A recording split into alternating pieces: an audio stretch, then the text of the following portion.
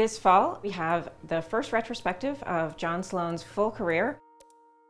The pieces in this show are, probably on average about 100 years old. So some of them are definitely due for some cleaning. And some of the works in this show haven't been shown in a really long time. Some not since the 1980s, some not since the artist's lifetime, actually. And they need cleaning and care.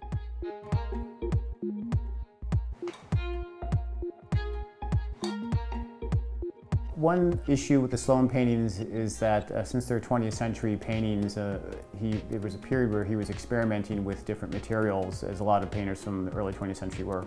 We don't want to damage any original paint, but we want to reveal as much original paint through cleaning carefully as we can, because we want to represent the artist and make it look as close as it can to when it came off that artist's easel.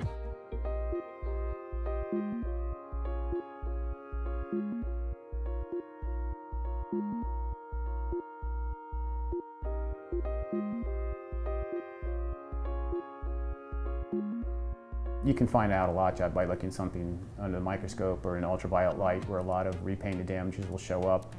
Looking at things under the microscope is very satisfying to me, because you can see the artist's technique and how they constructed it layer by layer, and sometimes the way they did it looks different than you would expect. Sometimes you'll see a struggle where the artist had to repaint something several times before the final image was arrived at. I've learned a lot just looking at them with the conservator. I learned a lot about technique, about how things are made, how the artist is working. The conservation process has helped me to develop a new respect for some of his later work and a much better understanding of how he made those works.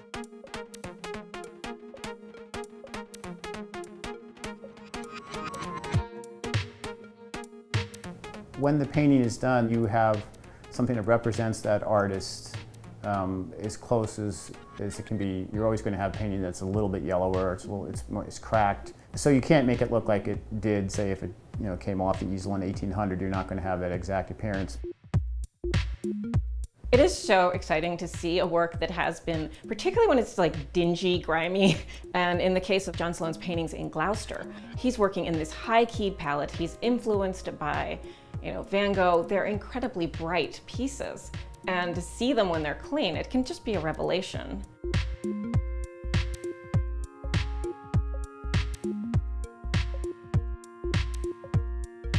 One good thing is that everything we do, what modern conservators do, is reversible, so it can be taken off easily without damage to the paint. And the materials we use shouldn't yellow or become or crack or have a problem. So hopefully the restorations will last a long, long time. I don't want people to walk the museum thinking, oh, that's Mark's work. I don't want anyone to say the upper left corner of that painting, you did a great job restoring it. I'd rather have them think that nothing was ever done to that upper left corner, because if you can see the restoration, then I'm not doing my job properly.